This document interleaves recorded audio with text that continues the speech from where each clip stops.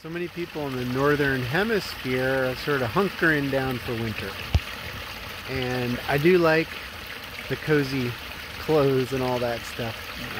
However, I would also suggest that you bundle up and you go outside and you examine what the world is like when things slow down into winter mode.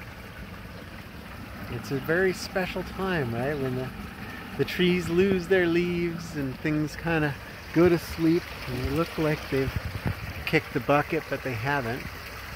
You're just waiting for it to warm up. And that's what happens to us too, a little bit. You know, we hibernate.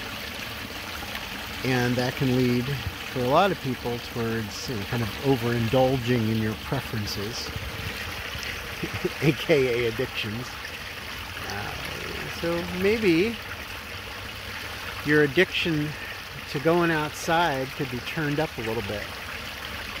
And you'll go outside a little more and explore places that you've never been before. Right? Or they look different because it's wintertime. Get yourself outside. Just don't stare at a device. And breathe. Breathe bigger. Breathe slower. Breathe fuller. And let the peace in.